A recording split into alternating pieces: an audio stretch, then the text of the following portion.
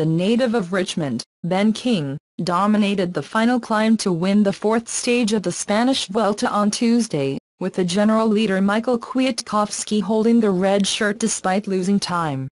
King was in control through the final meters of the 161.4-mile 100.3-mile stage, comfortably securing victory and becoming the first American to win a stage of the Vuelta from Chris Horner in 2013.